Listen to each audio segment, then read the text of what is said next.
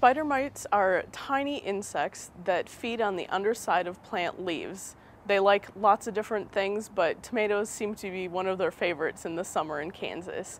And they actually just suck the juices out of the plant and can actually cause the leaves to die.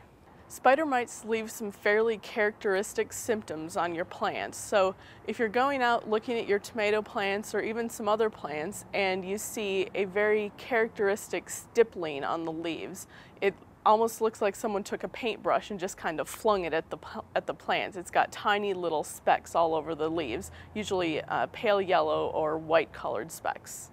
One way to tell if you definitely have spider mites, when you see a leaf that's got this characteristic stippling pattern, take a white or light colored piece of paper, put it under the leaf, and gently tap the leaf over the paper.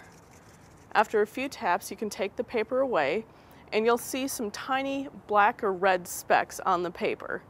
In a few seconds, those specks will start to crawl around, and that's how you know you have spider mites. Those tiny specks are actually the spider mites that have been eating your tomato plants. Spider mites are one of the most difficult insect pests to control.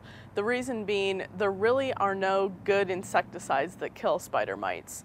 Our recommendations for spider mites usually are either a hard stream of water. If you can get a hard stream of water and just blast the plant, it'll knock the spider mites off. Other options would be insecticidal soaps, horticultural oils, or neem oil. For more information, visit your local extension office or visit our website. Spider mites. Unfortunately, for them to work, they have to actually come into contact with the spider mite or the spider mite egg. So in order to do that, it's very important that we make sure that we get our spray on the undersides of the leaves where most of the spider mites are actually living and eating. For more information, visit your local extension office or visit our website.